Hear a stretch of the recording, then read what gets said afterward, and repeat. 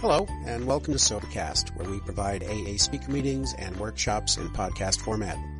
We're an ad-free podcast, and if you enjoy listening, please help us be self-supporting by visiting Sobercast.com, look for the donate link, and drop $1 or $2 into our virtual basket. We hope you enjoy the podcast. Have a great day. My name is Charlotte, and I'm an alcoholic and an addict. Hi, everybody. It's wonderful to be here in front of you this morning. My stomach is a little bit butterflies, and thank you, Betty, for those beautiful words. That made me very teary for some reason. Sort of a surprise. I want to thank the committee for asking me to be here and share with you this morning. The last time, I was just trying to remember the last time I was in this hotel, and it was just a couple of months after we were married, and I think it was the Georgia Prepaid Convention. And we came over for one night and then went right back home again. But I can't help but comparing that time with this time. And the wonderful thing about it is at that time, I didn't think it could get any better. And I think that's what a lot of us feel when we come into Alcoholics Anonymous and we start feeling better and things in our life start going well and everything starts coming together and we get to a point where we don't think it can get any better. And for all of you who have been around for a few days or a few months or a few years, you all know, as I do, that it continues to get better. And I still have that tendency today to wonder how it can get better. But I know that if I keep doing the things that I've been told to do, and I keep putting one foot in front of the other and walking the walk of recovery in this program, it's going to keep getting better for me. And I'm so grateful for that.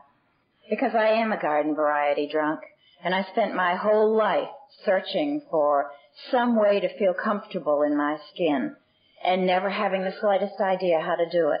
And I had to go to a bottom that for me was devastating, a bottom that for me that deprived me of any dignity, any sense of self-worth, any pride in myself as a woman, a bottom that deprived me of any sense of compassion and feeling for other human beings, and any sense of communion with my God was robbed from me. I lost my soul. I went to the depths of hell, and I've come back, and I am grateful for that, because, somehow I know that it took that for me. And I don't know why. I don't know why some people are born and they're able to, go through life and find a place where they belong and just keep going. And for me, it was necessary for me to go to those depths, and it's worth it. And I'm so glad to be here with you today. I was born in Boston, and I'm the eldest of 6 children. And for 6 years, my brother and I, it was just the 2 of us. My brother's a year and a half younger than I am. And I guess the remarkable thing about my childhood is how unremarkable it was. I was the oldest grandchild and had a large extended family and lots of aunts and uncles and grandparents and a lot of love. And I remember that feeling. And I remember the feeling of being special. And it's interesting how that changed over the years. But at that time I felt very special. What I didn't know about my home is that I was living in a home where alcohol was present, and it was slowly deteriorating the fiber of my parents' marriage. But I didn't know that. It was early-stage alcoholism for my dad, and it was many, many years. In fact, I was an adult, and I was grown and gone from home before I ever saw my dad drunk. So I didn't know what was going on there, but what I knew was that as I got older, things got worse, and I felt different. And I felt alone, and I felt isolated, and I felt ashamed to bring my friends home. And I didn't really know why. I just felt different. And by the time I was 11, I had begun experiencing those familiar feelings of rejection, of loneliness, of isolation, of feeling like I was on the other side of a big glass window and everybody else was over there. And you were all laughing and living and being happy or being sad, but just living. And I didn't know how to live. I used to think if somebody would just tell me how to do this thing, I could do it, I could follow directions. But nobody ever told me. maybe I wasn't able to hear at that time. But for whatever reason, I went through high school and terrified, and I don't know that I was that much different from any adolescent. But for me it was.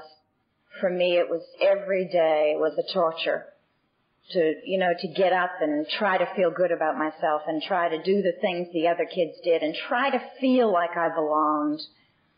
And it wasn't until I graduated from high school and I went out to dinner one night with some friends at a little Italian restaurant that I began to feel like I belonged. Because that was when I had my first drink. And my friends ordered me a whiskey sour because I didn't have any idea what to order. And I remember this restaurant, it was one of those, and I'm one of those drunks that remembers everything about my first drink.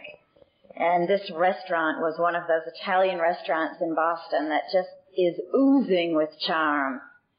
And the little red checkered tablecloths on the tables and the Chianti bottles with the candles dripping down the sides and the piano player over in the corner and the tinkling piano.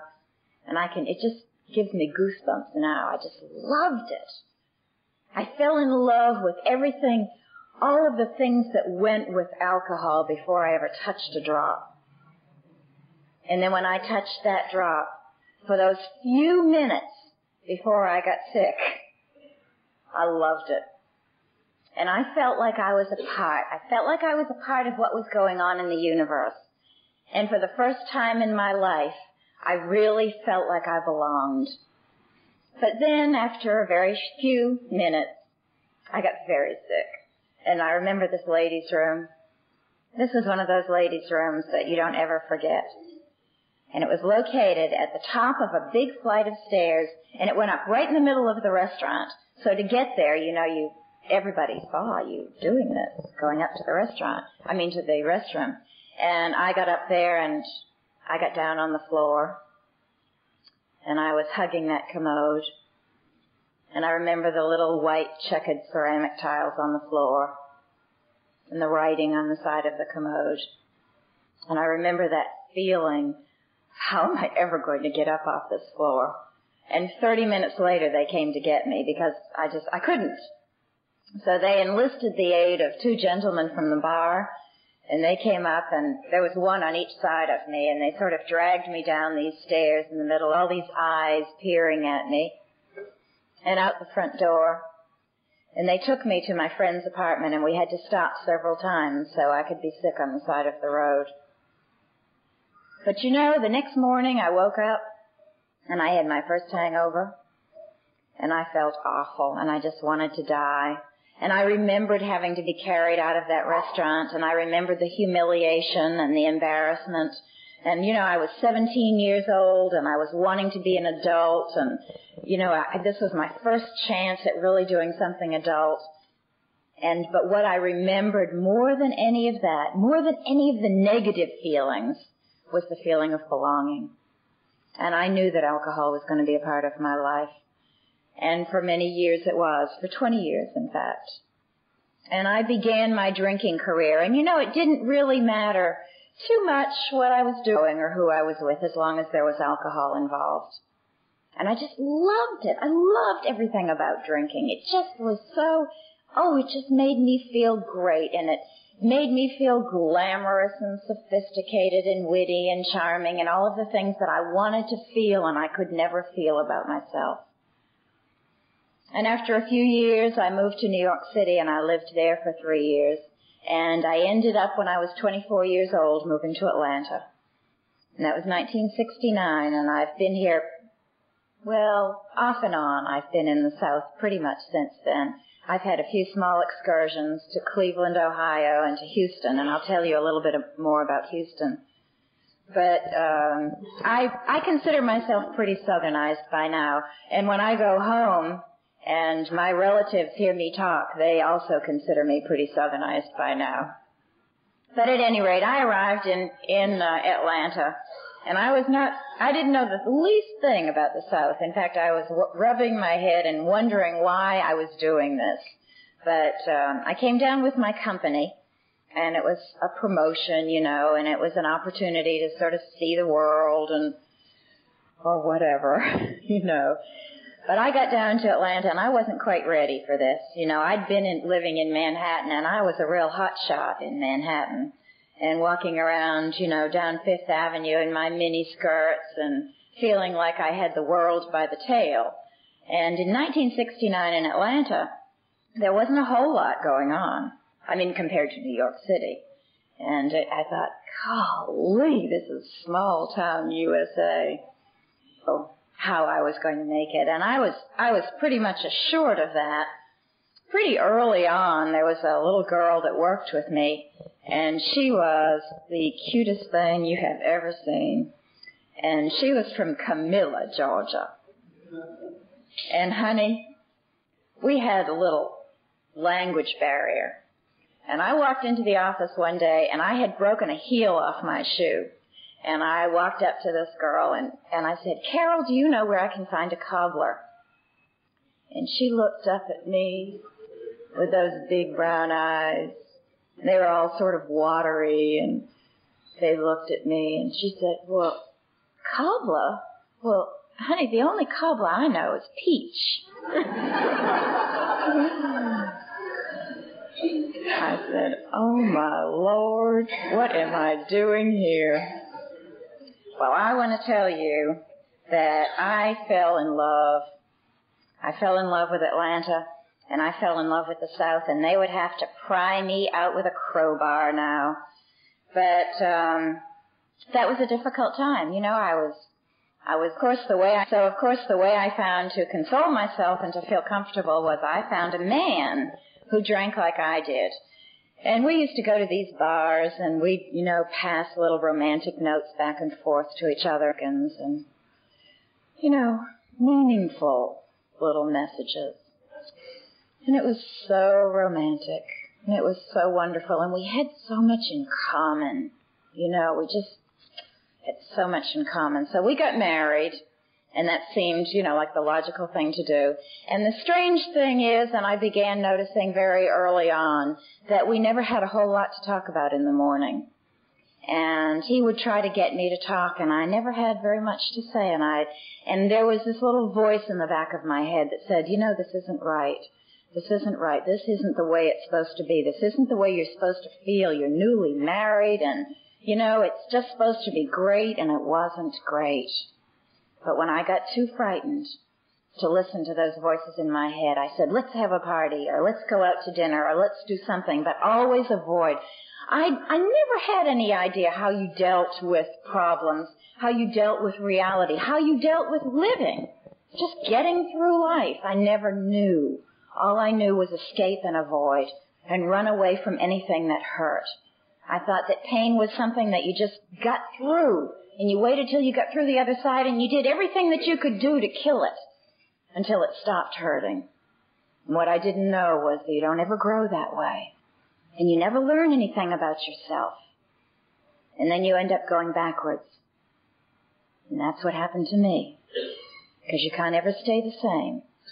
And I started going backwards. And by the time I was in my early 30s, we were living in the suburbs of Atlanta, and, you know, belonged to the country club, and 2 cars in the garage and a dog, and I had my own little real estate company that was doing well, and I had a wide circle of women friends that were real important to me. And I played on the tennis team and, you know, did a lot of things that I thought were important, and a lot of things to make me feel okay about Charlotte. And I put a lot of effort into being the perfect career woman and the perfect wife and the perfect hostess and the perfect gourmet cook and all of these things. And my house had to be perfect. And, you know, I had to make a homemade meal every night and set the table with linen napkins and candles and clean the kitchen before I went to bed and do all of these things and then be a whiz-bang at the office the next day and sell lots of property and make lots of money. And the more I did, the less I felt okay about Charlotte. And the more I ran around spinning my wheels, the more confused I was, and the more despondent I was, and the more I searched for relief. And this is the first time in my life that I can remember coming home from work and saying, I need a drink.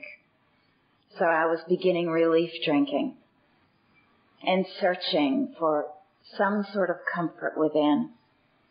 Well, it was about this time. This was the early 70s in Atlanta, and I guess it was probably the same just about everywhere. But there was a lot of talk and use of marijuana at that time. And it seemed like every party I went to, people were either smoking a joint, or they were talking about it, or they were talking about that they hadn't done it and they were going to. It seemed like a great time of experimentation. And, you know, it seemed so simple. It seemed so naive, and it seemed so innocent. And everybody was doing it. And after a period of time, it decided that we needed to get initiated into the fine art of smoking grass. So we made these elaborate plans and, you know, got the wine and the candles and tacos. You know, you got to eat tacos when I don't know why. I never did. And you have to drink wine to part of the ambiance of smoking a joint, or at least that's what they told us. So we did this thing, and we passed that joint around the room, and it was awful. Oh, it was just, I got so sick again. You know, it seemed that every time I tried a new chemical, that's what happened to me. But one thing I found is that if I stick with something long enough and work at it hard enough, I can usually overcome it. And I just got real good at that thing. And it became a part of our daily routine. And so now, you know, it changed a little bit. We'd come home from work, and instead of having a scotch, you know, we'd have a glass of wine and a joint. And I began to get the munchies. And I began gaining a little weight, too. I began gaining a lot of weight. But, you know, it's interesting about, I guess, the most significant thing in my life about trying grass and about using grass is that it removed the obstacles to other drugs. And once I allowed myself permission to put something in my body to make me feel better, all of the obstacles to everything else were gone, too. And I began experimenting with other drugs, and whatever my friend, I didn't, if they gave it to me, I took it. And I tried amyl nitrate and Quaaludes and PCP and speed. I can't even remember it all now. You know, whatever was there, I did. None of it had for me the allure of alcohol. Alcohol for me was a very private, a very personal drug. It was something that, and of course I didn't know it was a drug, nor did I think of it that way. But it was something that I could enjoy by myself at home alone. I could curl up in a corner with a book, and nothing gave me greater pleasure than a good book and a great, you know, a beautiful Waterford glass filled with Chivas Regal. And that was my idea of a big time. But I did use other drugs, and in my thinking began changing, and I began being aware of that. My husband came home from work one night, and he had been out of work for a while. We were experiencing a recession in the real estate industry, and he had been out of work and job hunting and had been unable to find anything. And he came home one night, and he said, "Well, we're moving to Houston." And I'll never forget that as long as I live. And when I think of that, what I remember about that feeling was the feeling of powerlessness and the feeling of not having a choice. I never knew I had any choices until I came to this program. I thought that, you know, if you did certain things and if you were certain things, then you had a little job description. And everybody had to live by that job description. And I don't know what happened to you if you didn't. Because I always did, and I figured out, you know, what I was supposed to do as a wife and as a daughter and as a friend and as an employer and as an employee and all of these things. And I had a little job description for myself, and I worked hard filling all those job descriptions. You know, it's hard work being perfect. Have any of you ever experienced that? I mean, it's hard, and it's exhausting. And I would be worn out at the end of a day. But at any rate, I was angry. I was angry, and I was filled up with a sense of powerlessness and rage that I had to pick up my life and leave my company, my friends, my home, everything that I loved in Atlanta, and move to Houston, Texas. And who on earth would want to live in Texas anyway? It just seemed horrible to me. But the big significant thing that happened before we left is that at a going away party the night before going to Houston, I was introduced to cocaine. And that changed my life. Because I was addicted to cocaine in about 3 minutes. I had never felt anything like the feeling I had from cocaine. It made me feel powerful. It made me feel comfortable. It made me feel, for the first time, joyous to be exactly who I was. And for those few minutes of being high on cocaine, I wouldn't have traded places with anybody in the world. And I felt like I could do anything. I could have performed at the White House if you had told me. I'm not quite sure what I would have done, but I would have figured something out.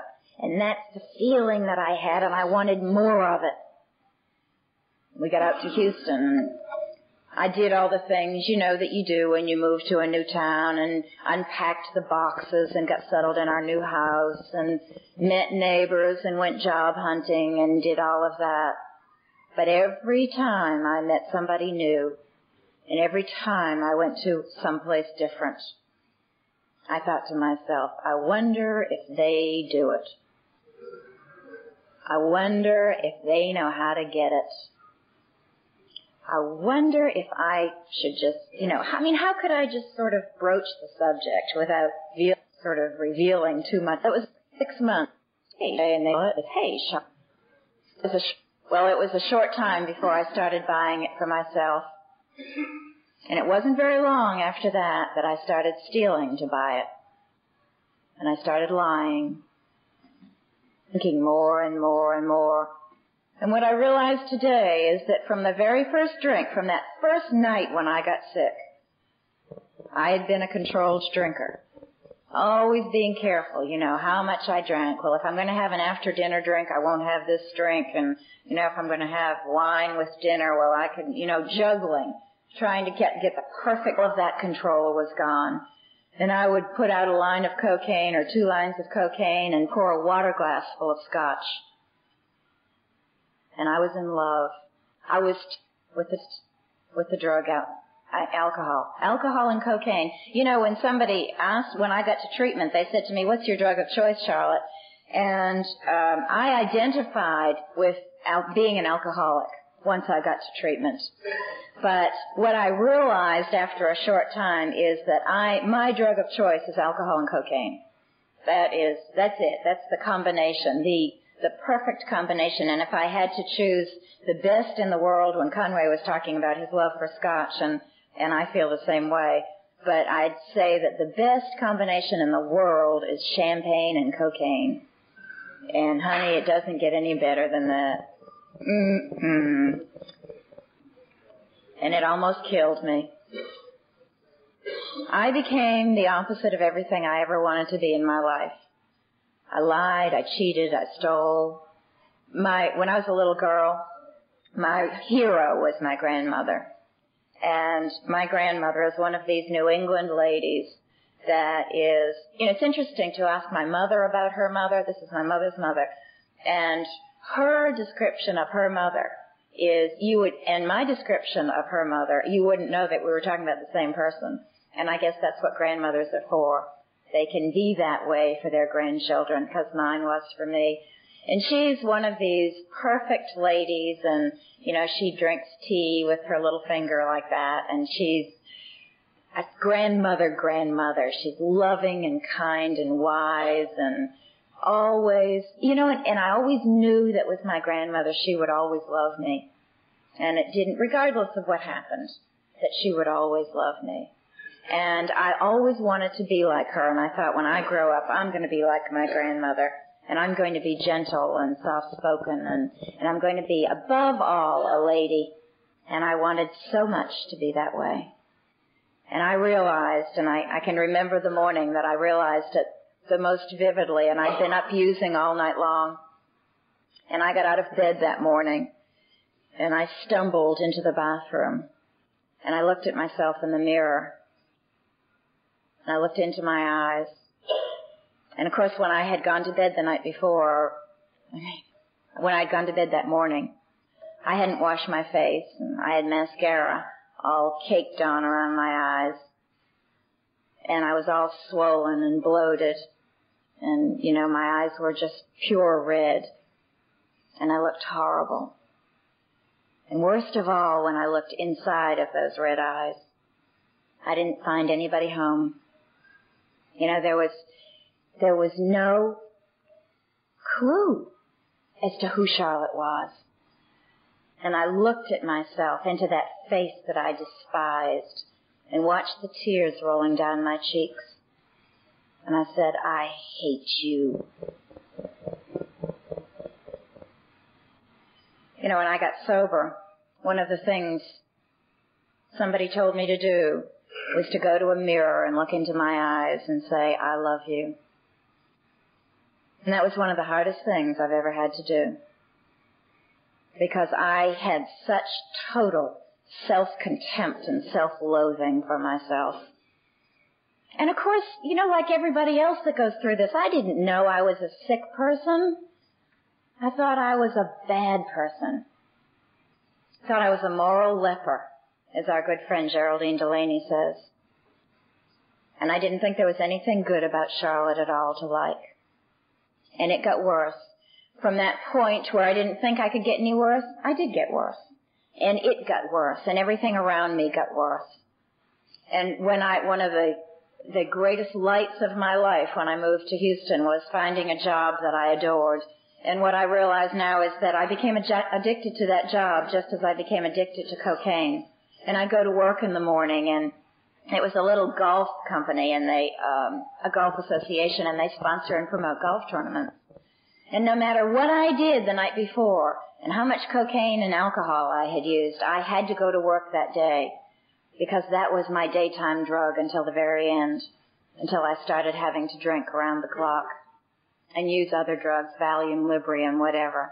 But I loved this job. And the day that my life fell apart, so that I really knew it was falling apart, it was the day before the big professional tournament starts in Houston. And working in the field, of course, I knew everybody. And we were there outside the clubhouse, you know, where the tournament was going to take place. And there were just thousands of people. All the golfers had come to town, and the network television people, and the PGA Tour officials, and all in the golf groupies, you know, and just thousands of people all over the place. And it was late afternoon that previous day, and the sun was setting over the golf course, and it was gorgeous. And I was confronted with who I was and what I was. And the person confronting me was my husband. And God knows that he knew. And he didn't even know it all. But I shudder to think of what he did know. And he stood there, and I looked at him, and there was a security policeman on each side of him, and they were holding him back. And I could see him as he was straining against them, and he was trying to get to me. And I don't know what he would have done if he could have gotten to me, but I know what he wanted to do. And it wasn't pleasant. And as I looked over at him and listened to the words that he was screaming, I looked around me. And everywhere I looked, there were people staring at me. Little groups of them standing around. And I remember there was a catwalk overhead. And I looked up, and there were people leaning over the railing and looking down at me. And it was like they were boring a hole into my soul. You know, it was, for the first time, I had to say that people knew who Charlotte was. They knew who I was and what I was, and I felt like I had a scarlet letter emblazoned on my forehead. And I wanted to die, and if the ground had just opened up and swallowed me up, I'd have been so grateful. And there was nowhere to hide. And it got worse. And you know, in those last days, and I can remember this so vividly, and being so filled up with despair and wanting to die, and I know now that I would easily have taken my life if there had been some easy way of doing it, some painless way of doing it. But I was too afraid of that. I was afraid of the pain, and I was too afraid to live. And I didn't know what to do.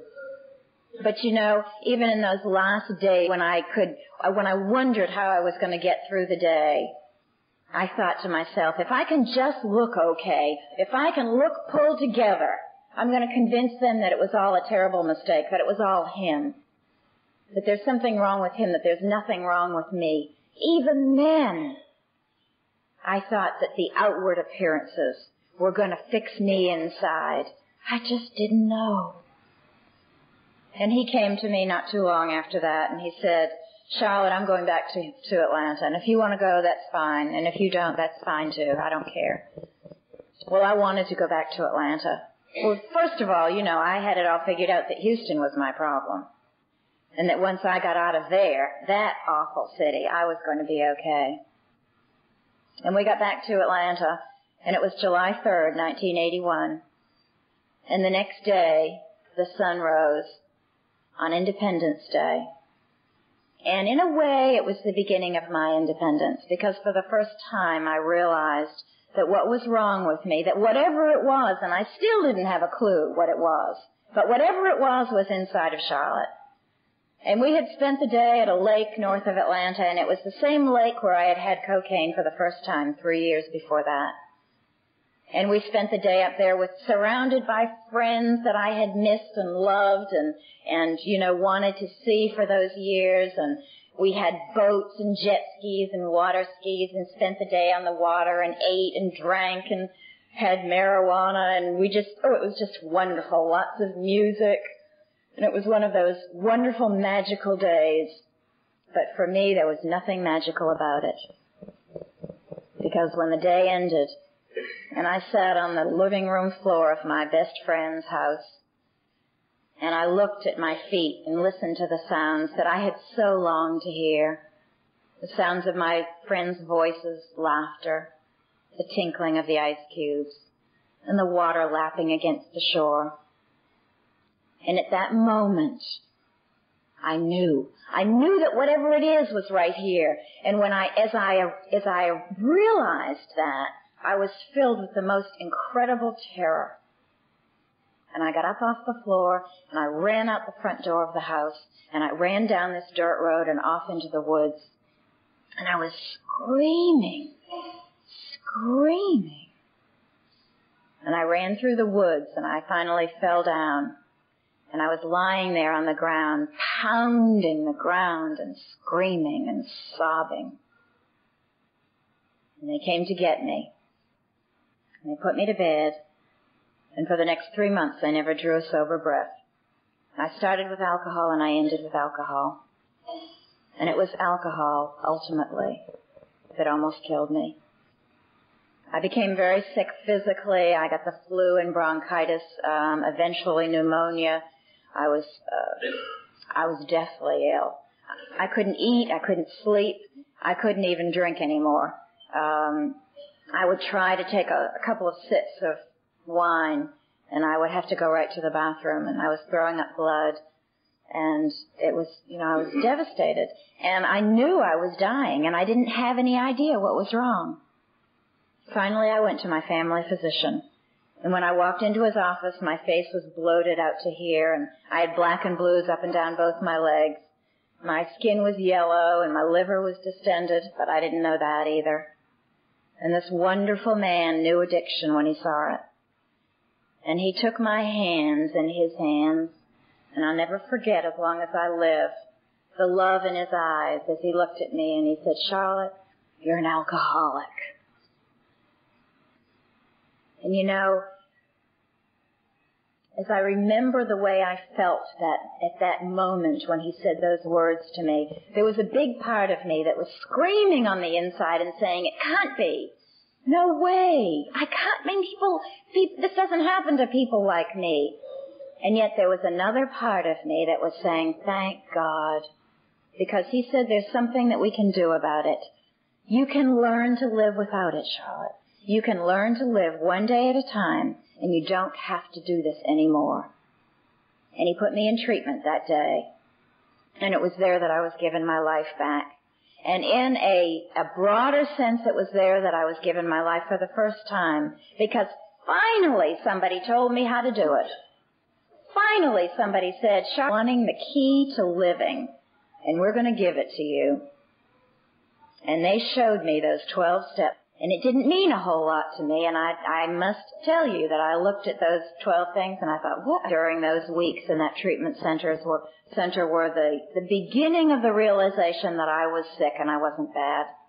And for me that was so important, because as a woman who had betrayed everything that was important to me, I felt that I would never again be able to walk down a street and hold my head up and not be ashamed and have my eyes down.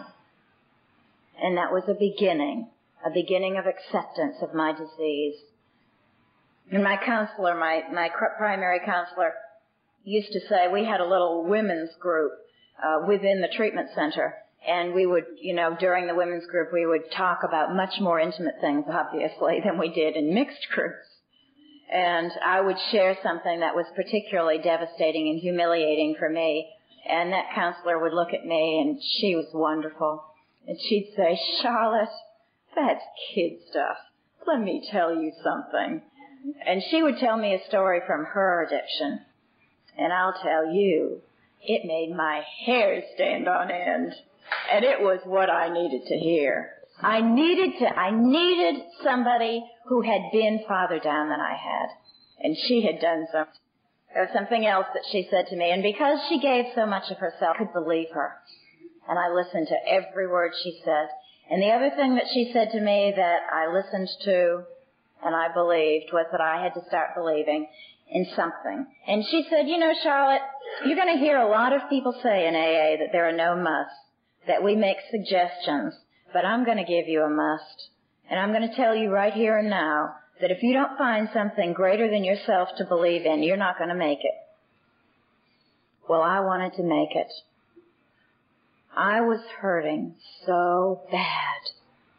I'd have done anything to feel better. And I got out of that treatment center. And I had begun the process while I was there of finding a God that I could relate to, a God that was going to love me and accept me. And I was raised a Catholic, and, there was a big part of my Catholicism that I loved, and bigger part that filled me up with guilt and shame.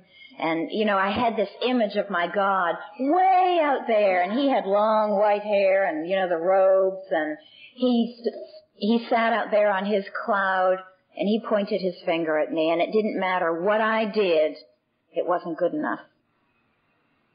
And I began to realize that I needed a God that wasn't going to be a judging, condemning God, a God that was going to be a loving God, and that was going to always be there for me. And I began that God, and I used to think of him as sitting on my shoulder. And I'd think that, and I started feeling better, and I would think, gosh, I've got to remember. And I couldn't remember it. It was the last thing I would think of. I'd get out there and I'm all involved in what was going on in my life, and I would forget all about God. And I thought, well, I'm just going to think about him right on my shoulder. And he just sat on my shoulder, and somehow that was an easier image for me to identify with. And I thought about my God sitting there on my shoulder, loving me. And he talked to me, and we would have these little conversations that I was okay and that he loved me. And I began spending time on my knees, and I began spending time learning about meditation. And I began getting down on my knees and going to my little secret garden and listening to my God. And he would say to me, Charlotte, you're the daughter of a king. You can have it all. There's nothing you can't do because I'm with you. And if you ask me, I'll work in your life. And for the first time in my life, I understood what they meant when they said, ask and ye shall receive. Seek and ye shall find. Knock and the door will open. And someone said to me, Charlotte, it's a lot like electricity. Electricity is this fabulous force that we have in our lives. Have any light? We're not going to have any heat. And God's kind of like that, and that made sense to me. You know, He's always there for us. But if we don't turn that switch on and ask Him to work in our lives, it's not going to do any good. Well, you know, one of the things that I like to say is that I did everything that they said to do, and I just realized that that's not true. That's not true at all. In fact, I had to confess that to my home group the other day. I was talking, and I said, you know, I've been telling everybody I did everything they said to do. I didn't do everything they said to do at all, because they told me not to make any major changes for a year. And I did. And when I was 90 days sober, I became a single woman. And I'm not recommending that as the way to do it, but for me it was necessary. For me, it was the first time I knew absolutely for certain that I was doing what I was supposed to do. And I had prayed about it, and I had asked for direction about it, and the answer came to me as clear as a bell that this was what I was supposed to do. So at 90 days sober, I set out on my own, and I didn't have any money, and I had a job that was straight commission, and I had no family around, and I was scared. I was really scared. But you know, for the first time in my life, I had something I never had before. And I had Charlotte. And there was something within me that said, it's going to be okay. You're going to make it. You're going to be okay. And that sustained me through many, many tough times. And there were months when I didn't have any idea where the rent was going to come from. And just at the last minute, I'd sell something. It would just, God gave me money when I needed money. I said, God, I need money. I need to pay my rent. And I can remember this one time I had an insurance payment due on my car, and I had to come up with $100.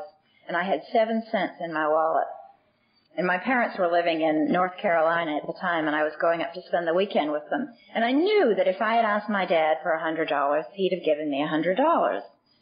But I just didn't want to do that. And I struggled with it all weekend. Oh, should I ask him? No, I'm not going to ask him. Oh, go ahead. No, don't do it. You know, the little voices, the committee in my head. And I finally decided, no, I'm not going to ask him. And I left that Sunday afternoon, and I was on my way back from North Carolina to Georgia, and it had been raining. And I was driving along, you know, and all of a sudden it started to clear up a little bit. And the sun started to peek through the clouds. And, as the sun came through and it hit all that wet rain still on the hood of the car, it got real bright.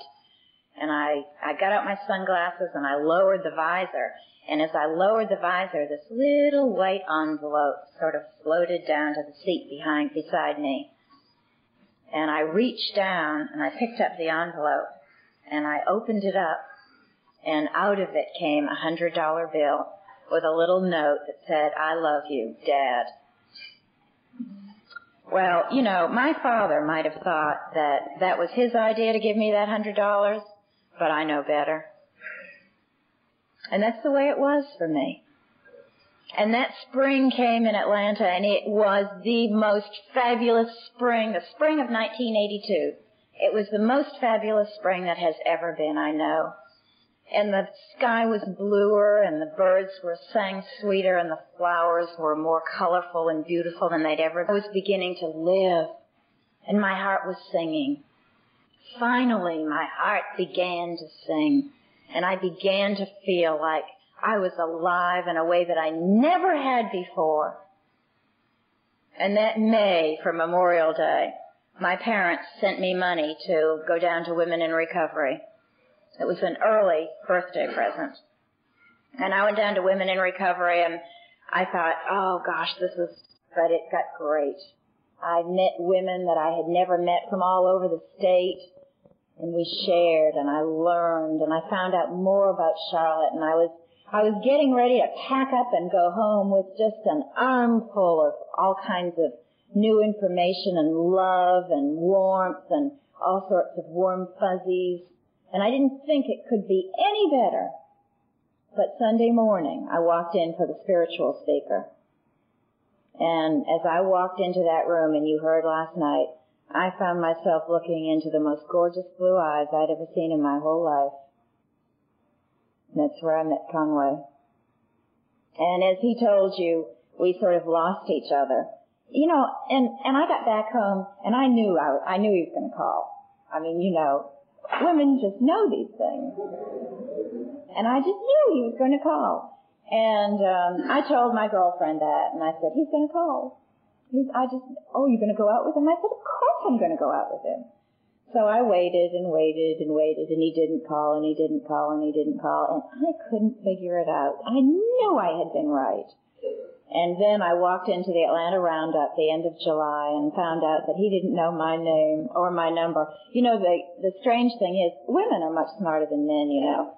And I don't know if y'all know that, but it's true, because when I had gone over to his house that afternoon, I signed the guest book, and usually, I mean, a lot of times my handwriting isn't too legible, but I printed it.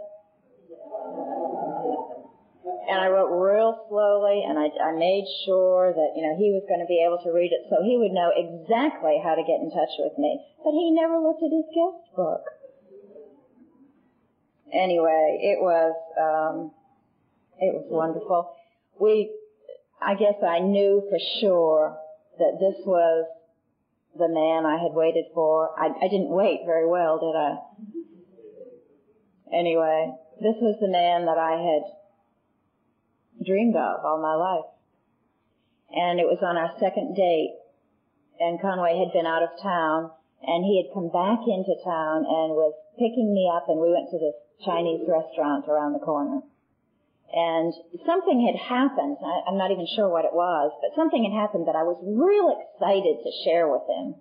And that was the thing that I felt about Conway the very first time we were together, was that I could tell him anything, and he just was, I mean, he just knew, he understood me. We related, our hearts talked.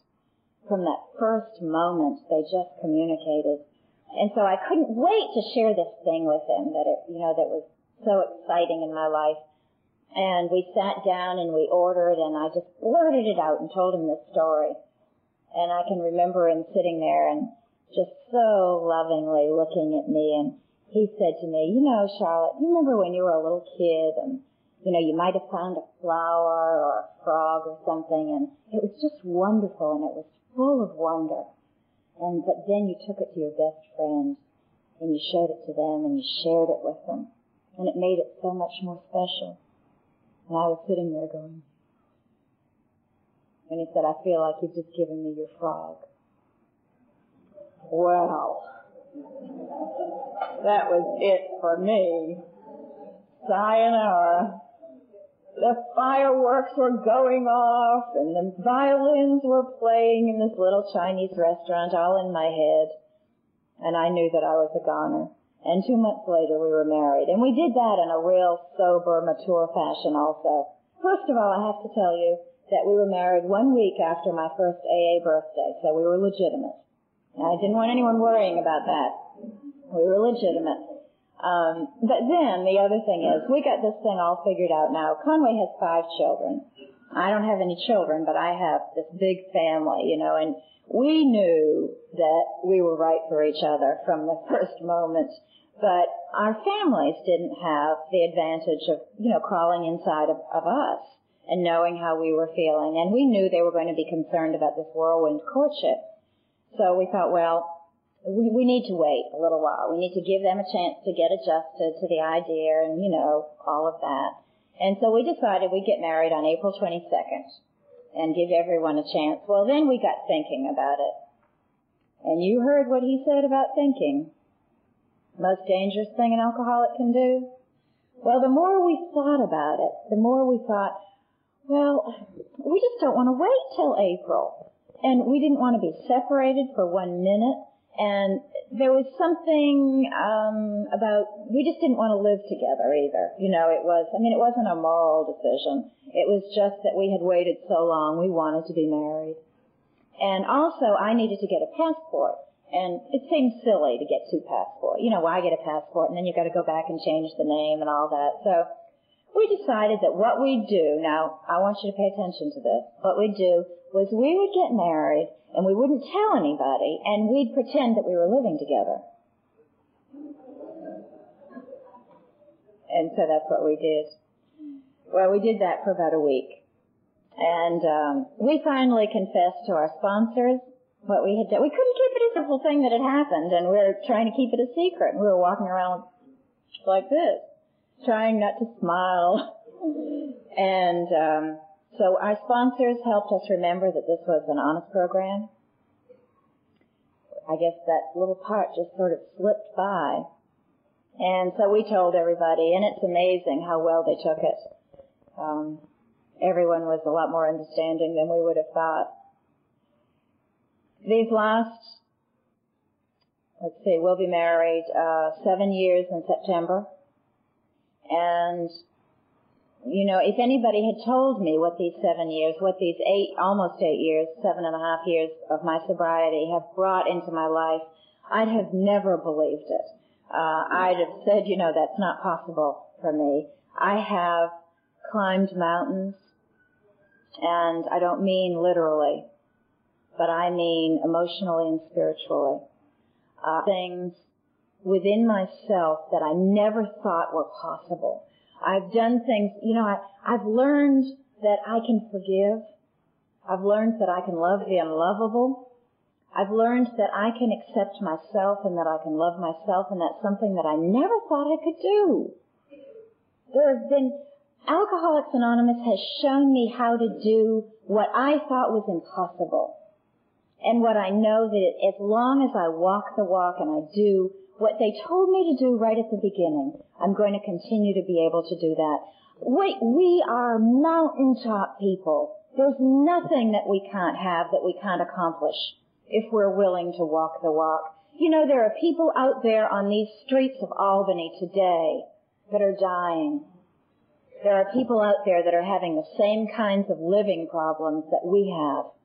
Because all of us have living problems. Everyone in this room has some living problems. But those people out there on that street don't have a way to deal with it, and we do. We have a prescription for living. And it doesn't matter what we're confronted with.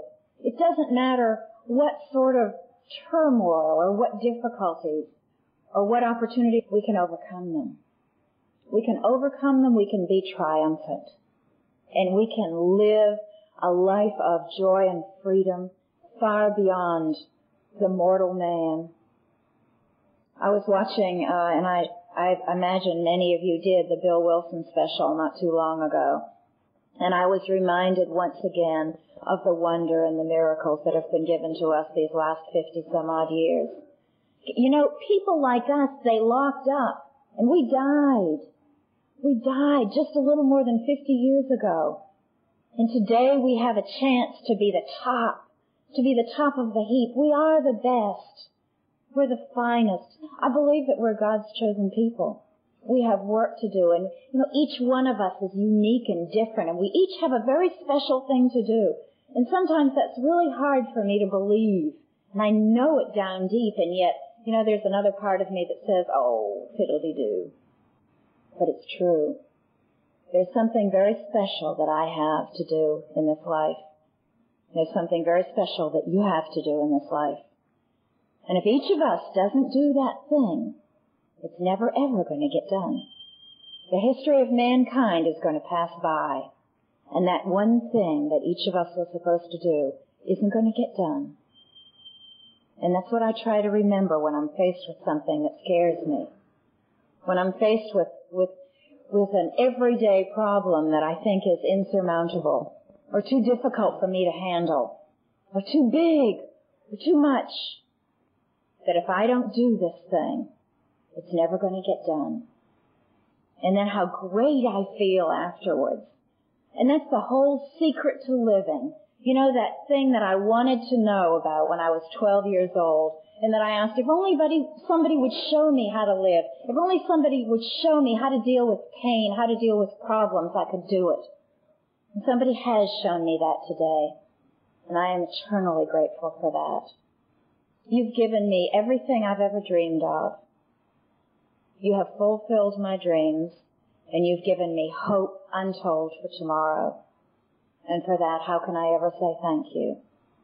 Other than to tell you that I love you. And I appreciate you. God bless you.